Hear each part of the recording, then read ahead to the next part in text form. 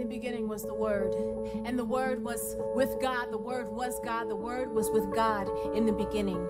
Through him, all things were made, and without him, nothing was made that has been made. In him was life, and that life was the light of men. The light shines in the darkness, but the darkness did not recognize it. The light shines through the darkness, but the darkness didn't even notice. He came to that which was his own, but his own did not receive him. Even in his own land and among his own people, he wasn't wanted. But to those who believed him, to those who believed in his name, to those who believed he was how he claimed and would do what he said, he gave the right to become children of God.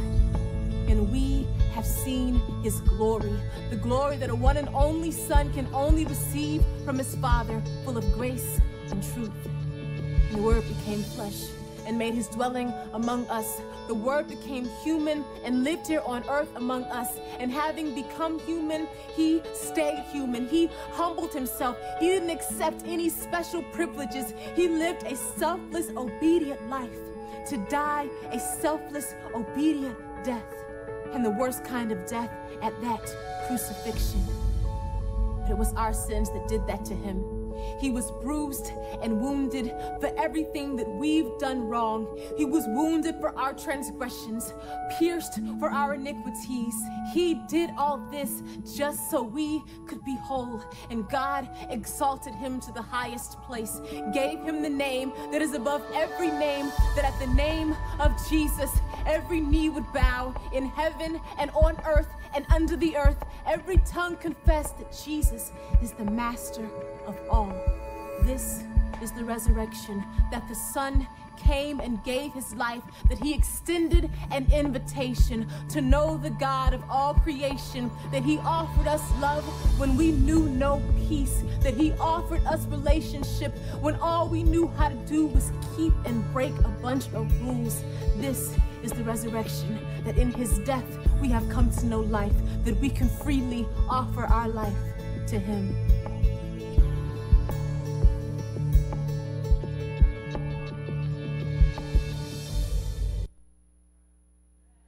Good morning, saints. Happy 4th of July. As we gather together this morning, this is the day where our nation celebrates freedom. We take one day, although we can celebrate that every day. But think about the freedom that we have in who this opening video was just talking about. Think about the chains that have been broken. Think about the lives that have been transformed through the blood of the Son of God. And in this, we don't celebrate it just one day, but we celebrate it every day, all day, 365 days a year. The one who knew no sin became sin for us, that we might become the righteousness of God in Christ. So as the musicians play in the prelude this morning, and as the opening song is sung, let us consider this morning the freedom that we have in him.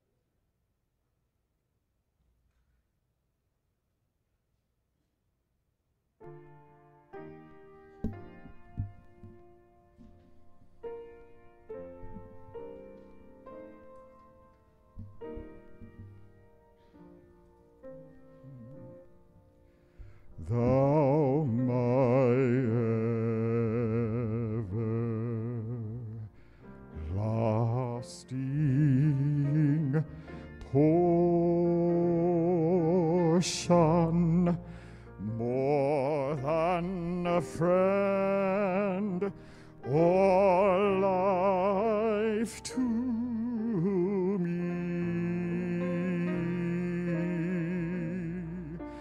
While I walk this pilgrim journey, Savior, let me walk with thee. Thou my everlasting portion, more than friend, or life to me. All along this tedious journey, Savior, let me walk with thee. Oh, Master, let me walk with thee. Oh, Master, let me walk with thee.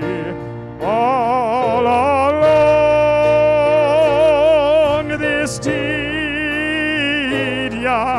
journey,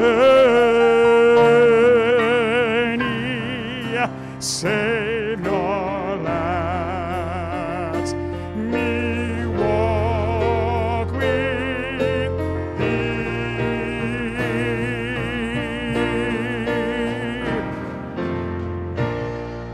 Oh, Master, let me walk with thee. Oh, my Savior, let me walk with thee. All along this tedious journey, Savior, let me walk with thee.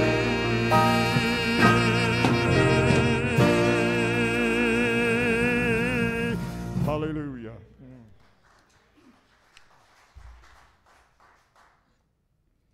Amen. Praise the Lord. It's time for our morning prayer. And so this morning, as we go before the Lord, we want to keep in mind those in our congregation who have suffered loss of family members and loved ones, those who are dealing with physical ailments and hospitalizations and procedures that are upcoming or have been performed. We want to think about those around our country and around the world who are dealing with devastation and tragedy. We want to keep those people in Florida in mind who are dealing with the loss of loved ones even unaccounted for in the collapse of that apartment complex. And so there is much to pray for. There is much to be concerned about. There is much to take before the Lord. But we serve a big God who is able. And so this morning I'm asking you to join me in prayer as we go before our big God and ask his intervention. Let's pray. Father God, we thank you for allowing us to be present today. Lord, we thank you for bringing us through this past week and the successes and the challenges, the things, Lord, that were seen and unseen, for the unexpected and the expected. We know that you walked with us through it all. We know that you never leave us. We know that you never forsake us. And so, Father God, we give you thanks at this time for your greatness and your faithfulness. Father God, we ask your forgiveness for our shortcomings and our sins. Lord, we ask that you would just simply, as you have promised in your word, help us to turn to the one who is the mediator, who intercedes on our behalf. We thank you, Father, for the presence of your Holy Spirit in our lives, who guides and protects and rebukes as needed. Father God, we thank you for your word that just solidifies our faith, strengthens who we are, and Lord, gives us ammunition against the enemy. Father, we ask today that you would just meet the needs of those who stand in need this morning, whether it is a physical touch, Lord, whether it's emotional concerns, whether there are family members that we're concerned about for one reason or another. Lord, we just bring it before you. And we ask that you would, Father, just first of all, calm our hearts and give us confidence to know that all we need to do is to enter boldly to the throne of grace. Father God, we pray for our world. Father, for natural disasters. Father, for man-made disasters. Father, for the unrest and uneasiness that is present. Lord, we know that in your presence there is peace. And so, Father God, we just pray that you would impart that peace to us in our hearts, that we know we are at peace with you, and that we might spread that peace to those around us. Father God, we pray for our service this morning, for every note that is played, every word that is sung, every word that is spoken. Father God, we pray that you would just be in it and that you would be exalted, you would be glorified, you would be magnified this day. We ask, Lord, as we observe the Lord's Supper today, that we might appreciate this commemoration of the death of our Lord, what he has done for us, and that through his death we have life. And so we thank you, Lord, for this morning. Pray for our congregation that we might continue to stay strong and focused. And Lord, as we continue to open the church up, Lord, may we be open to what you desire to do in our lives, through our work, through us in this community. And we ask this with great boldness, knowing that you hear us. For it's in Jesus' name we pray. Amen.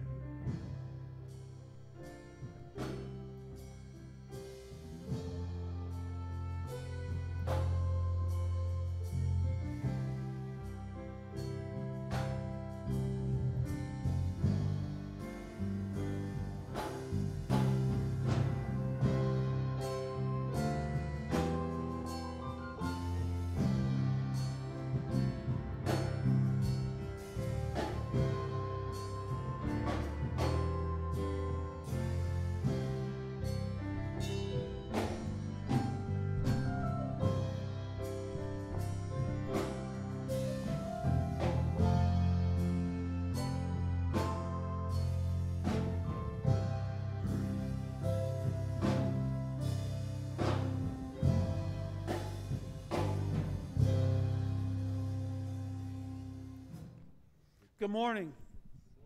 It is time for us to pause our lives and to participate in the observance of the communion meal. And as is our custom here at Bethany, whenever we provide the elements that represent communion, we provide an explanation as to why we do what we do here in remembrance of Christ Jesus. And that's exactly what it is. That this communion meal represents what Christ has done for us on the cross. And we should pause our lives.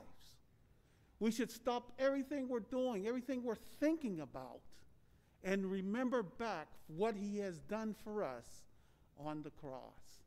For praise the Lord for what he has done. There was a time when the Jews celebrated Passover, and this communion meal transcends what was done or commissioned by the Jews to do. It's when the punctuation between the Old Testament and the Passover and the New Testament and the new church is not a comma, it's a period. Because this is something new. It's an establishment of the church. And the establishment of the church is what Christ has done for us on the cross and his resurrection. And as often as we do it, we need to remember what he has done. So let's read together a scripture. 1 Corinthians chapter 11, verse 26. And if we could put that on the screen. For as often as ye eat this bread and drink this cup, ye do show the Lord's death till he come. Praise the Lord. So the deacons will pass out the communion elements. And those at home, would you please, if you have your communion elements prepared, will you partake with us in this communion? For it is commune, as in together, as a church body, that we are going to participate in this meal.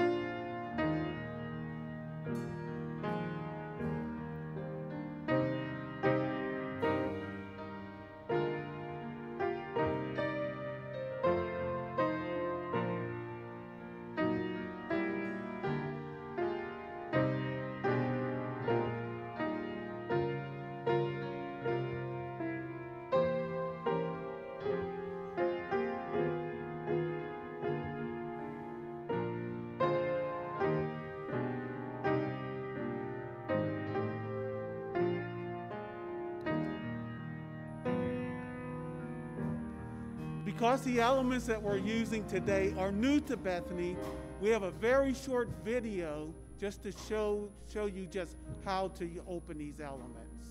Very short.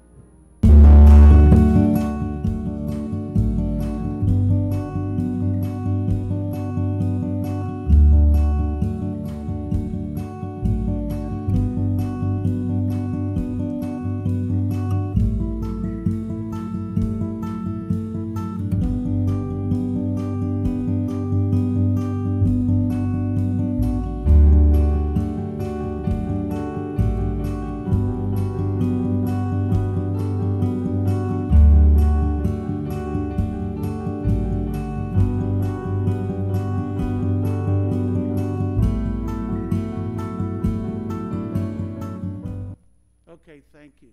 Now, the next scripture I want us to read together is 1 Corinthians chapter 11, verses 23 and 24. For I have received of the Lord that which also I delivered unto you, that the Lord Jesus, the same night in which he was betrayed, took the bread, and when he had given thanks, he brake it and said, Take, eat, this is my body, which is broken for you. This do in remembrance of me. And eat the bread element, please.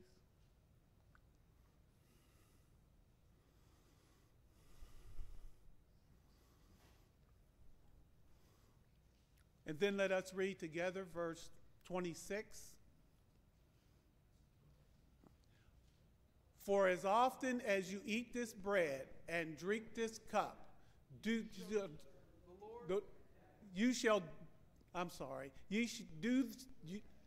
do show the Lord's death until he come. In verse 25, after the same manner also he took the cup when he had supped, saying, This cup is the New Testament in my blood. This do ye as often as ye drink it in remembrance of me. Dear Lord, we thank you so much for what you have done for us on the cross. Lord, you have definitely just given us, Lord, things that we never even could have imagined, for we were dead in our sins. And because of what you did for us on the cross and in the resurrection, we have newness of life. We are a family together because of the bond we share with you. And we thank you for this, oh Lord, and we thank you for this observance in which we pause to just remember what you've done for us on the cross. And help us, oh Lord, to always just be mindful of just the love and grace which you have shown us. In Jesus' name we pray, amen.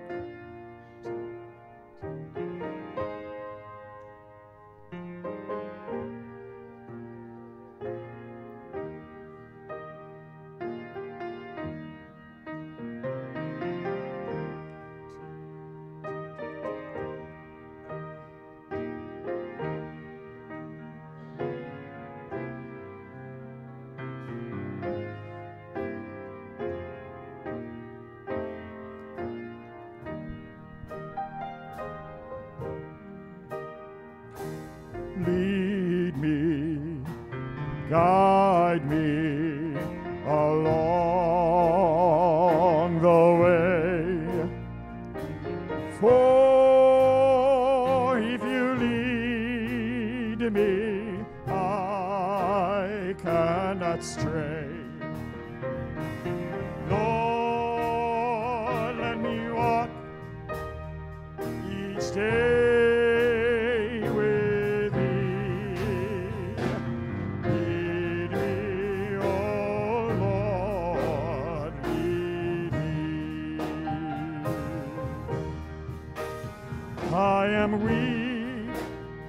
and I need thy strength and power to help me over my weakest hour.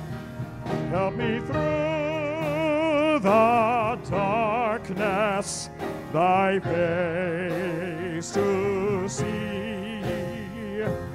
Lead me, oh Lord, lead me. Oh, lead me, guide me along the way. For if you me, I cannot stray. Lord, let me walk each day with thee. Lead me, oh Lord, lead me. Oh, lead me, guide me along the way. Oh, if you lead me, I cannot stray. Lord, let me walk each day with thee. Lead me, oh Lord, lead me.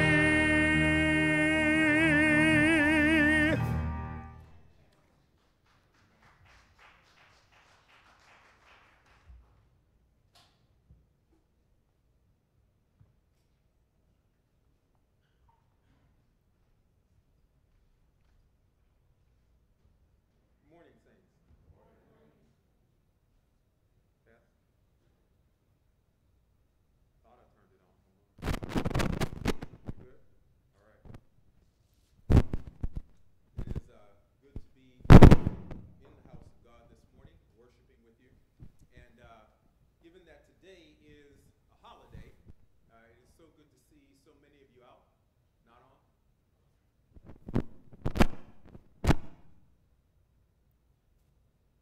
How about now?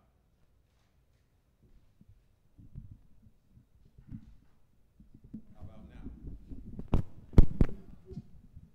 Hello?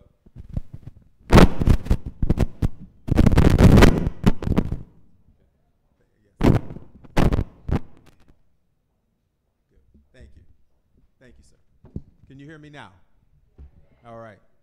And given that today is a holiday, I'm not going to keep you party people too long. And so this morning, I just really want to, as opposed to, as I thought about this, not so much a sermon, but a reminder that there is often opportunity for us to be reminded of what we have in Christ. Not to say that we're not appreciative and not to say that we're forgetful, but sometimes we just get so kind of burdened down and sidetracked with so many different things that it is very easy to forget who you are and what you have because of what he's done. And so this morning, I have a portion of a passage of Scripture that will be the basis for our discussion.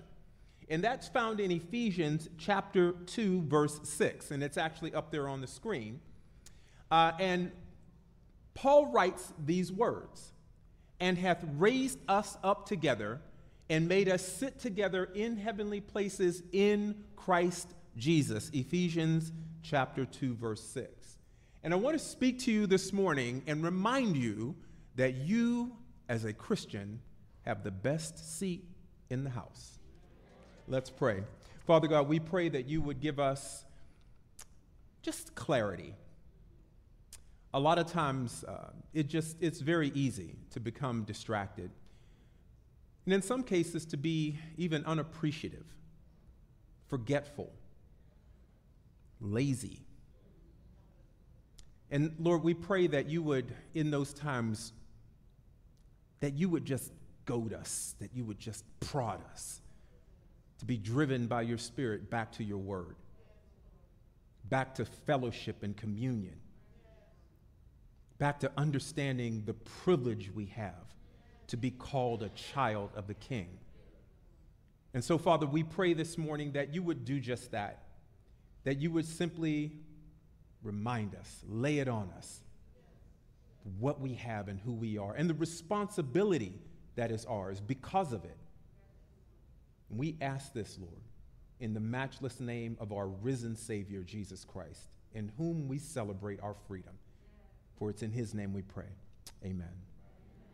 Several years ago, I had to take a business trip, and I had to get on a plane. I can't even remember where I was going at this particular time, but I remember I boarded the plane at Pittsburgh International Airport, and when I got on the plane, one of the flight attendants looked at me, and he said, "Mr. Glaze."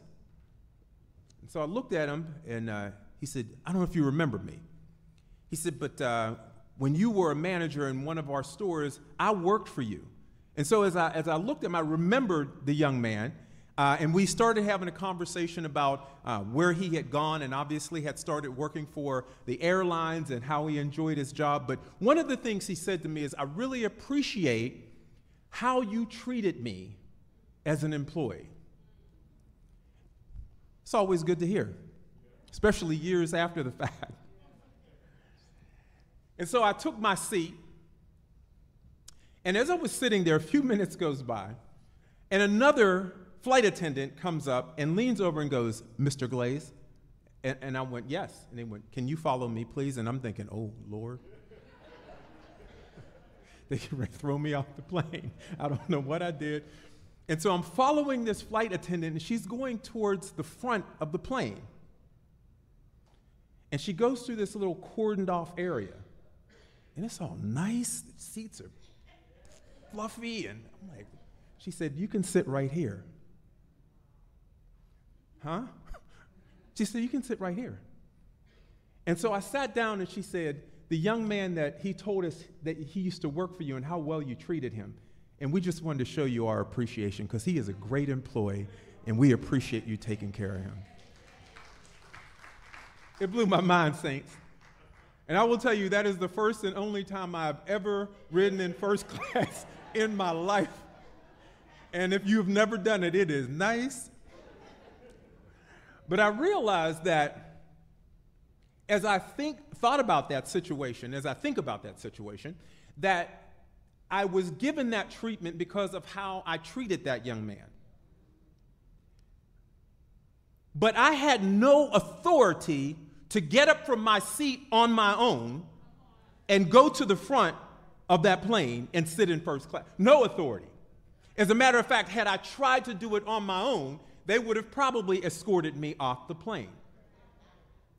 But because somebody who had authority looked at me with favor and said, "Bring him up front," I was now given the opportunity where I had no authority to step into a realm that I would not have been afforded to be in had it not been for someone else. Can I tell you, saints, that is what Jesus did? We were in coach going to hell, but he brought us up to first class to take us into the presence of the Father. Praise be his name. And so when I think about this passage, this is one of my favorite passages of Scripture because it simply reflects that story that I told. Somebody took me somewhere that I had no authority to be able to go on my own, nor any desire in my own flesh. Paul tells us that in this passage, you were dead in trespasses and sins. You were walking according to this world's perspective. You were walking according to the prince of the power of the air. But God, I love that passage. Verse 4, but God, who is rich in mercy, for his great love wherewith he loved us. He did something. And the Bible says in this passage that he raised us up together and made us sit together. Amen. That's powerful right there. He raised us up together and made us sit together. Now, I'm not going to get too theological this morning, but I think it's important to note that when Jesus went up, in God's mind, you went up.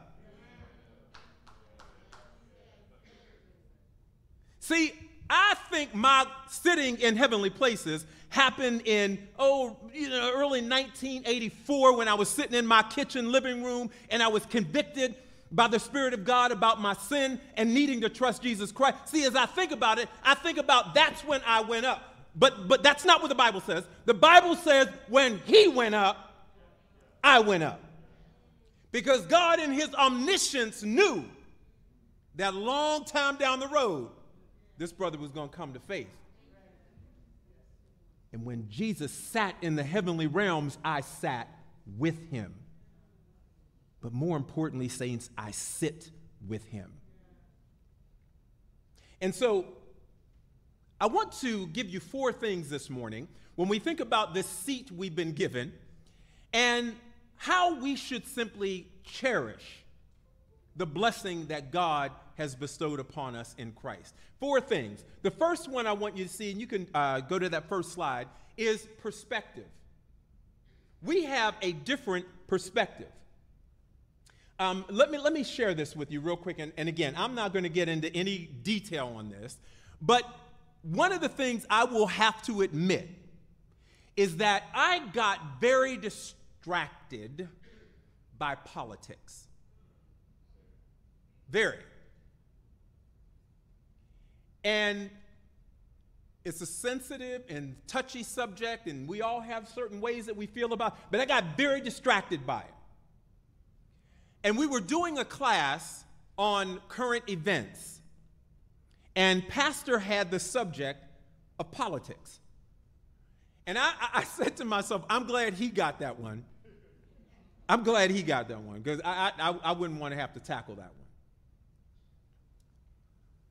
The one thing that jumped out at me and struck me right between the eyes is this: that on the graphic, Pastor had an elephant and he had a donkey. We all know what that represents. In the middle, he had a lamb. It blew my mind. It blew my mind. In the middle, he had a lamb. Sometimes we get so distracted by the donkey and the elephant, as believers, we forget about the lamb, the one who was slain before the foundation of the world, the one who has the ability, listen, not just to change my mind from a political perspective, but to change my situation with regard to my sin and my standing with God. And saints, that slapped me right in the face. And it brought me right back to the middle. Sometimes our perspective can be off. And it doesn't necessarily have to be politics. It can be a number of things.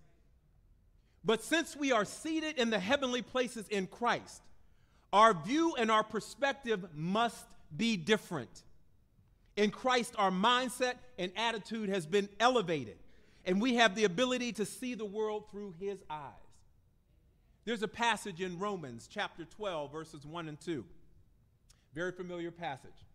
But the Bible tells us, Paul is encouraging believers. He says, I beseech you, therefore, brethren, by the mercies of God, to present yourself a living sacrifice, holy and acceptable to God, which is your reasonable service. But then in verse 2, he says this, and be not conformed to this world, but be transformed by the renewing of your mind. He has a desire to renew our minds. He has a desire for us to walk in that. And as we walk in that, and as he changes our perspective on things, we don't look at it like everybody else does. It is so easy to complain. As a matter of fact, we love to complain. You know what? It was a lesson to me a couple of weeks ago on how much we like to complain. I was driving down the street, and I noticed on a side road, there was a car that had come to a stop, but then it looked like they were going to go. Now, I got right away, and it looked like they were going to go, and as I'm driving, I'm like, I wish you would.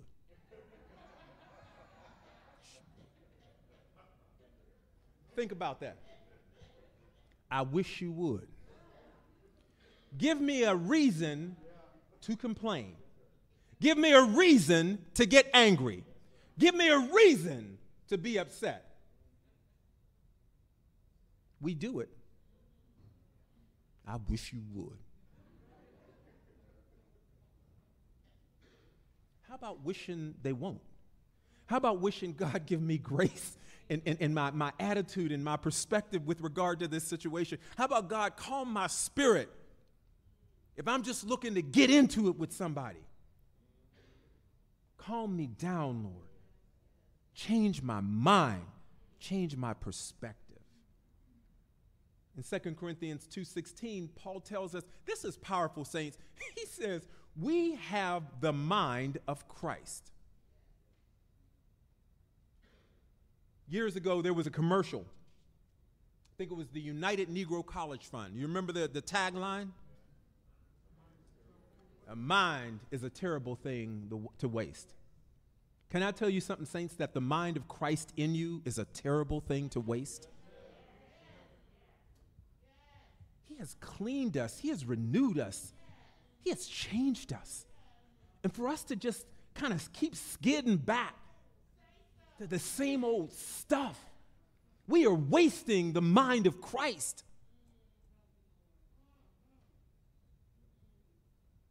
Perspective.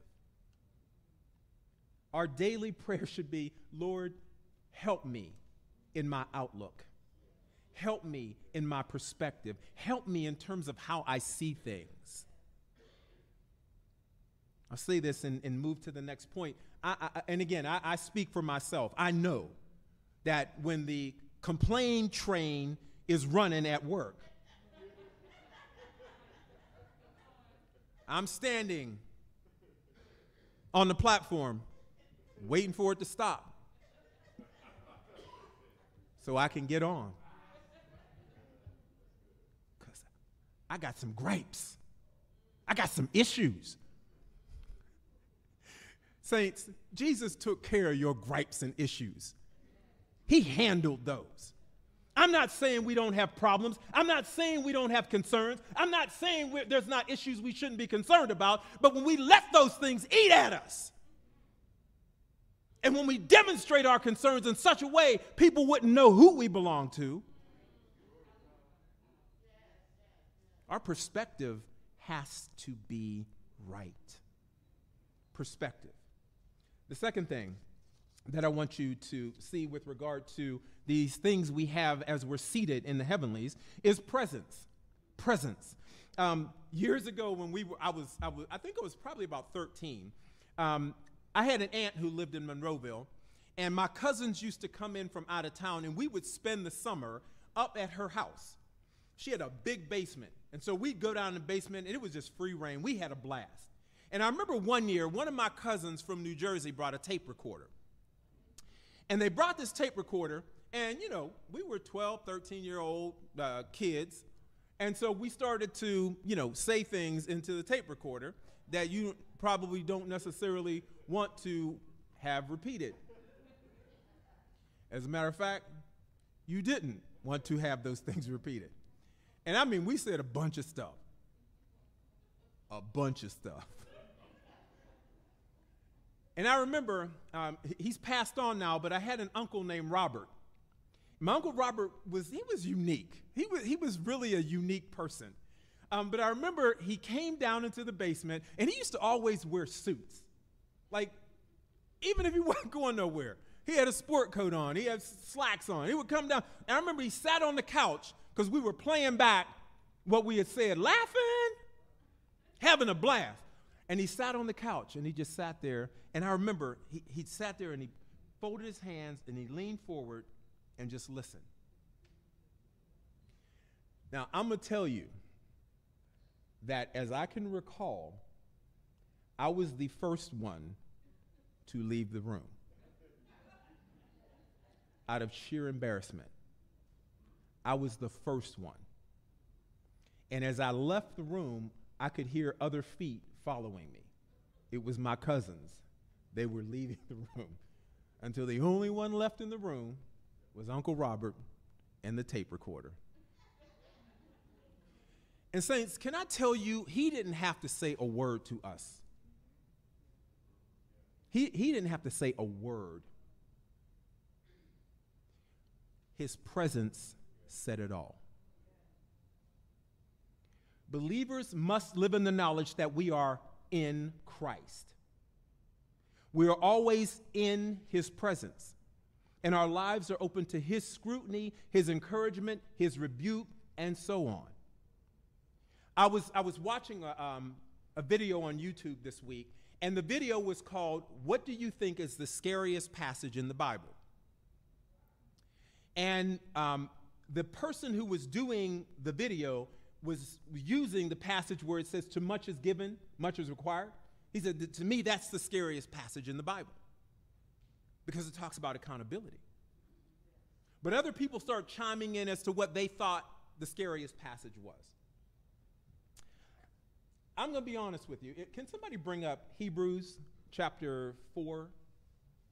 Hebrews chapter 4. And that should be Hebrews 4:12 through 16. But if you can bring that up, I would love for that to be on the screen so that we can all look at it together. Hebrews chapter 4 and verse 12. Okay. "For the word of God is quick and powerful and sharper than any two-edged sword, piercing even to the dividing asunder of soul and spirit, and of the joints and marrow, and a discerner of the thoughts and intentions of the heart." Stop right there. It is a discerner of the thoughts and intents of the heart. Scurry.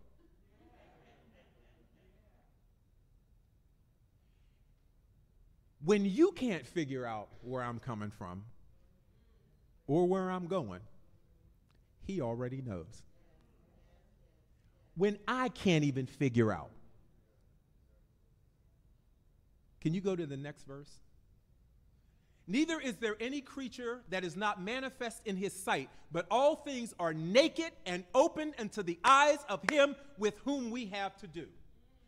The word there where it talks about opened is the word from which we get our word tracheotomy. You know what a tracheotomy is? It's when they slice it open and fold it out so they can see, the doctor can see everything that's going on. Now, if you're still sitting there and you're not scared, you're a super saint. You're a super saint.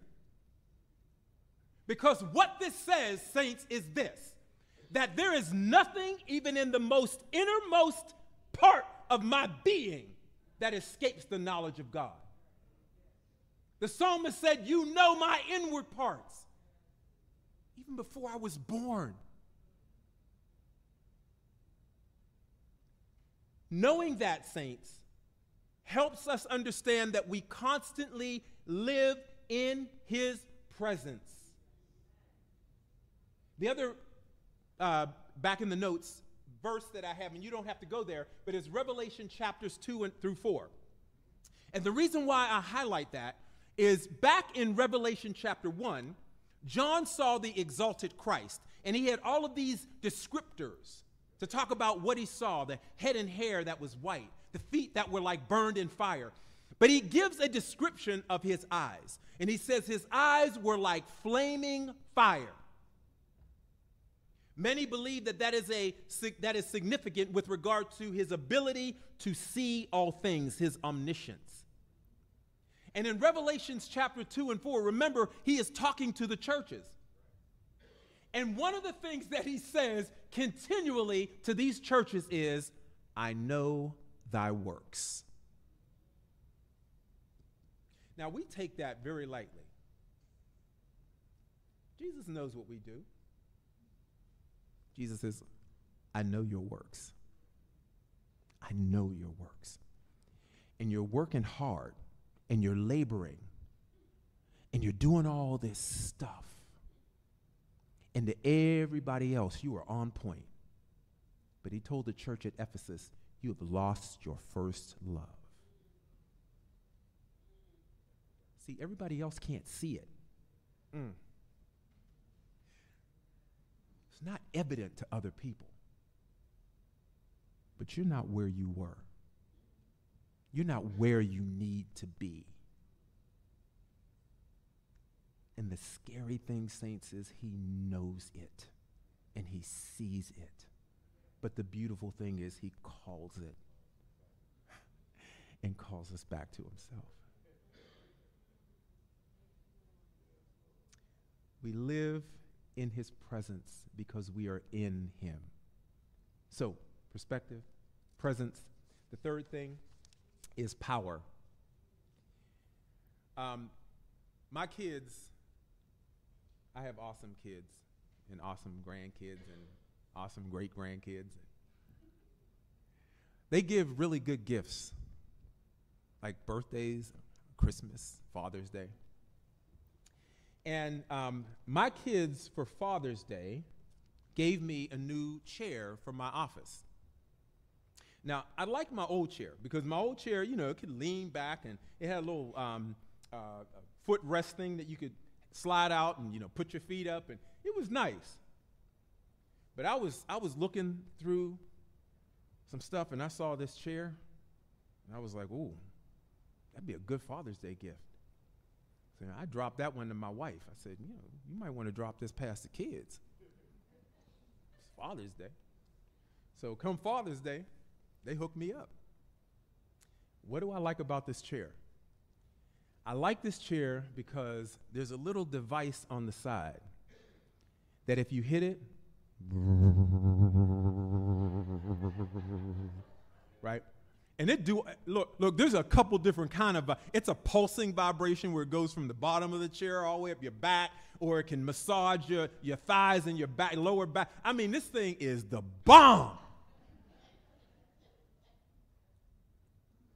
And I just sometimes, I sit in my office and I'm in that vibrating chair and I'm like thinking, my kids, thank you, kids, you know. I like this chair because it has power. It does things differently than the other chair that didn't have the device, didn't have the mechanism, didn't have the ability to do what this chair does. We are seated in heavenly places in Christ because our Savior has been seated in a place of power and authority, and as his people, we share in his power. In Acts chapter 1, he told this scared bunch of ragtime itinerant preachers, you will receive dunamis after the Holy Ghost has come upon you. Think about it, saints. He is telling these individuals that you are going to be witnesses. These same people that were scared, they were hiding. He's saying to them, you're going to receive power, and they won't be able to shut you up or shut you down. He gives us power to tell it, to tell the message, to witness of his goodness. In 2 Peter chapter 1, verses 3 through 4, he gives us the power to live righteously. We don't have to stumble through life complaining that I messed up again. You're going to mess up. You're going to. But praise God, he has given us the ability and the power to live right. And in Revelation 12, I love this passage where he talks about the dragon, and the dragon is unleashing his fury on God's saints. It said, but they overcame him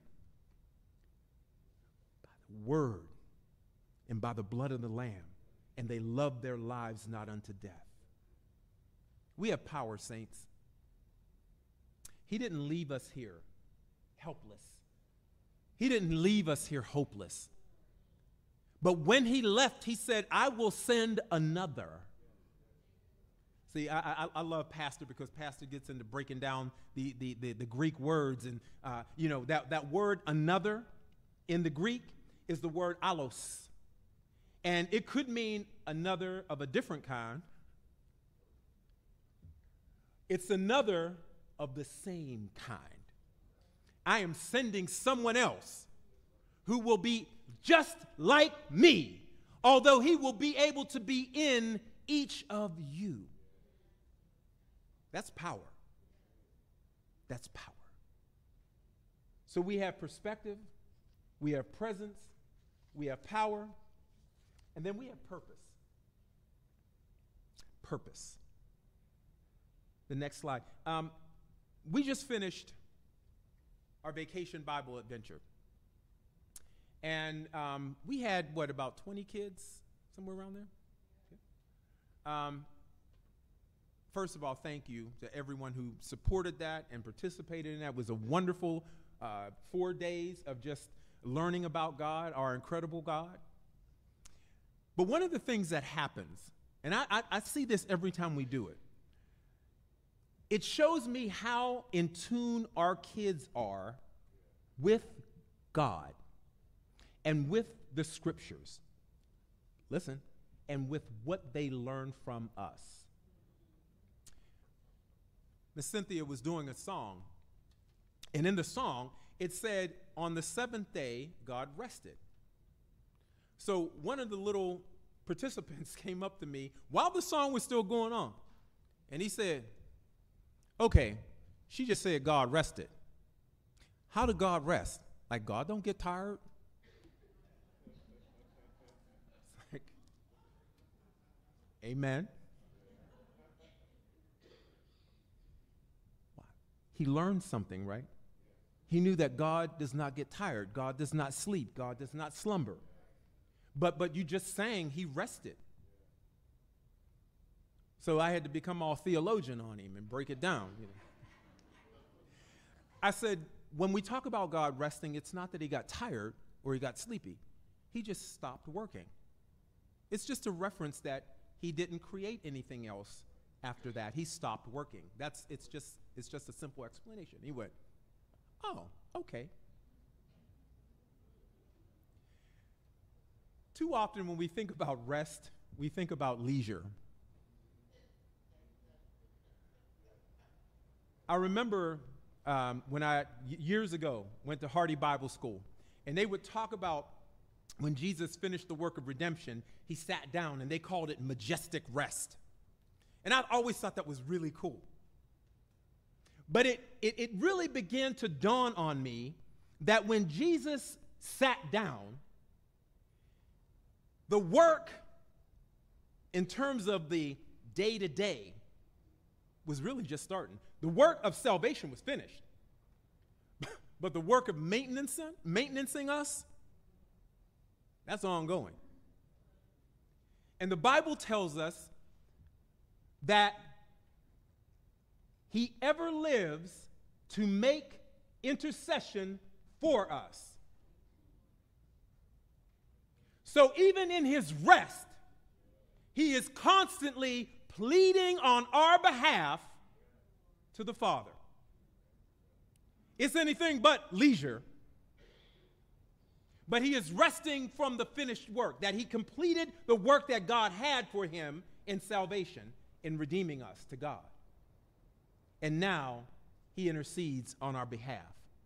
Being seated with Christ is not a position of leisure, but responsibility. Every believer must follow the lead of our Lord and bear the responsibility of his work. So even though Christ is seated at the right hand, he is still working. We have a responsibility, saints. Matthew 16:24, Jesus says this, if any man is going to follow me, he must first deny himself, pick up his cross, and follow me. I'm going to be honest with you. I ain't got no problem with following.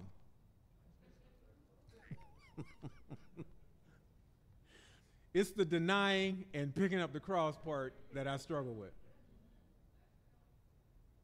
Because we make excuses. We think of all kind of reasons why we can't, why we shouldn't, why I ain't gotta. Well, he ain't doing it. She's not doing it. Why I gotta do it? So the first step, folks, is deny yourself. That's hard. Then pick up your cross. Then come to me and say, what's the burden you would have me carry, Lord? What is it that you would like to lay across my shoulders? Because what I recognize is even though you lay a burden on me, I continue to lean on you. Because you said your burden is easy and your yoke is light. But we all have a responsibility to have purpose in this world. He didn't save you just to save you. He saved you to serve. He saved you to show the excellency of his work in the world. And the only way people get to see that is that you put yourself out there. I'm just about done, but I want to share this example because I always thought this was really powerful. Dr. Tony Evans gave this example in a sermon years ago. And I said, man, that was just one of the best examples I've ever heard in my life. But he said, you know, when he goes to New York, his wife likes to go shopping.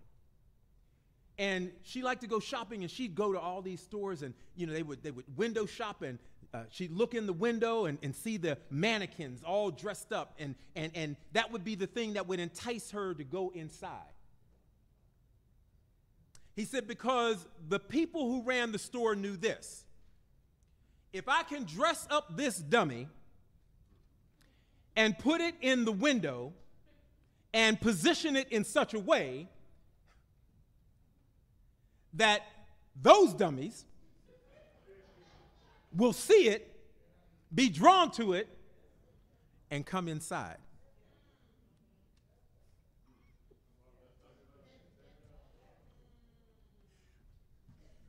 I'm all right being a dummy for Jesus. Jesus dresses us up, and he puts us out there for display so that people can see his marvelous work. And as they see it, and as they inquire of it, they are drawn to come inside and see what God is able to do for themselves. But that doesn't happen, saints, unless we take on the purpose that God has for us. So the next slide, I want to ask you a question. When you think about the fact that you've been raised up and seated in heavenly places in Christ Jesus, and you have been, there's no question, if you've come to faith in him, you have a seat in heavenly places. My question is, based on how we walk, based on how our ministry is going, based on our life, what chair most closely resembles your seat?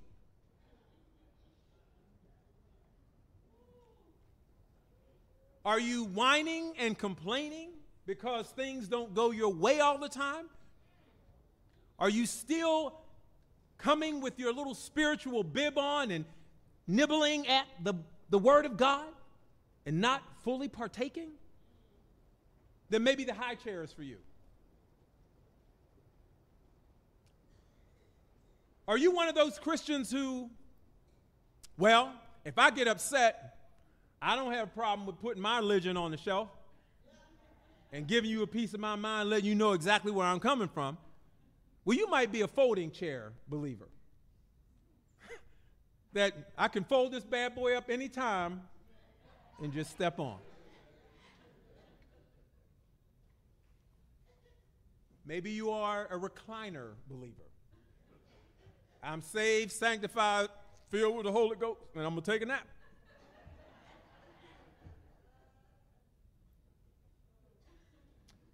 Or maybe it's a throne. A throne means authority, but it also means responsibility. And so as we reflect this morning on the seat that we have, there's no question. What does my seat look like in terms of my life and my ministry and what I do for Christ? Saints, I believe you determine that. God gave you a seat. Which one do you pull up to the table? As I close, in Acts chapter 7, it tells the story of Stephen, who was a deacon, but he also was a preacher. And as somebody who preaches, a lot of times you are thinking about and concerned about, are people going to get my message? Are they going to like my message? Are they going to hear my message? Are they going to respond to my message? Stephen preached his first sermon, which ended up being his last sermon. And I'm not going to go there because of time, but in his sermon, Stephen recounts the history of Israel. And he talks about the leaders in Israel and the people of Israel and how Israel was the people of God, and then they were unfaithful to God, and God redeemed them, and God loved them, and he goes through the whole history. And he does this for one reason. Because he turns to them and he essentially says, you crucified the Lord of glory, and you should have known better.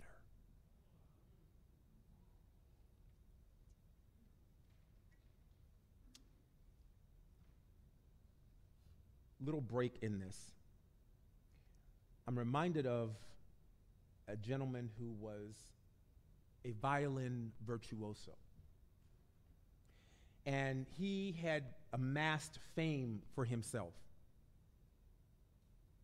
People came from all over to hear him play. And he was doing a concert, and he learned that the maestro, the one who taught him, would be in attendance. And so this man comes out and he plays this concert, and he plays beautifully, and he received multiple standing ovations. And so he gets to the end of the concert and he pours his heart into this. Every ounce of his skill and knowledge and ability go into playing this violin. And when he was done, the audience stood. But he looked up in the upper part of the auditorium, and the maestro was sitting down. So he picked up his violin and he began to play again with passion and fervor, playing his heart out. And the crowd stood. And the maestro was still sitting. At this, the man was brokenhearted, completely broken. And he began to play again. And as he played, emotion, his brokenness, all of that was poured into this instrument. And when he finished, he was spent completely, and his head dropped, and tears rolled down his eyes. And he could hear people getting up and thunderous applause. And when he looked up, the maestro was standing and applauding. Why did I share that? In Acts chapter 7, the Bible tells us that Stephen preaches this message. And the people who heard it were not happy. It says, as a matter of fact, in verse 54, when they heard these things, they were cut to the heart, meaning the Jews, and they gnashed on him with their teeth. Check this out. But he, being full of the Holy Ghost, looked up steadfastly into heaven and saw the glory of God and Jesus standing.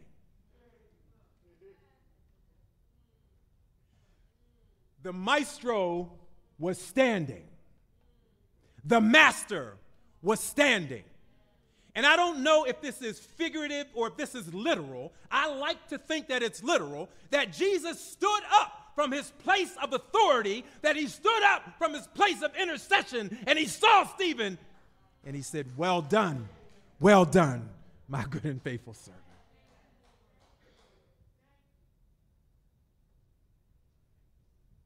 And I just want you to think for a moment, saints, that as Stephen, the Bible says, as he stood there looking up, he saw Jesus standing there, welcoming him to the kingdom. And I love it, the Bible doesn't say that Stephen died. It says he closed his eyes and fell asleep. What a way to go. Now, I'm going to be honest with you. I don't want to be hit with nobody's rock. But when you find yourself where Stephen found himself, full of the Holy Ghost, and looking up and seeing the glory of God, what a way to go. And I would almost bet, not a betting man, that he did not feel any of those rocks hitting him, because his focus was on the maestro. We got the best seat in the house. And it wasn't anything that we've earned, but it was given to us by grace. He hath raised us up together and hath seated us in heavenly places together in Christ Jesus. This morning, as we leave this place, or this afternoon, as we begin to depart, I pray, Lord, that this message resonates, that I am appreciative of what you have done for me and what you have done to me. There may be someone here today that you've never trusted in him. You don't know what it means to have a relationship. You don't know what it means to desire to please God. The beautiful thing is, you don't have to continue to wonder, because his finished work, the work that he completed and then sat down to intercede for you, has been done for all of us. I want to encourage you that if you would like to speak with someone regarding faith, that you can call the church at 412-242-3255, and someone will get in touch with you about what it means to live for Christ. Let's pray. Father, we thank you for this morning. We thank you for the word of God. We thank you for the power of that word. Lord, the transformation power that's in your word.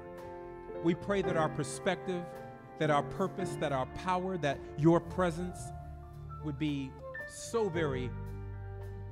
we'd be so very aware of it, that all we would seek to do is please you. We give you thanks and we praise you for what you have done and what you will do. In the name of Jesus Christ, we pray. And God's people said, amen. Amen. At this time, we'd like to bless the offering. And again, we know that people give in a number of different ways here at Bethany. And so some people give online. Some people, may still be writing checks and things of that nature. So I believe in the back there is somewhere that you can, if you'd like to leave an offering today, that you can do that. But we want to ask the Lord to bless the offering so that it will continue to be used for his purposes. Father, we thank you for this opportunity to give.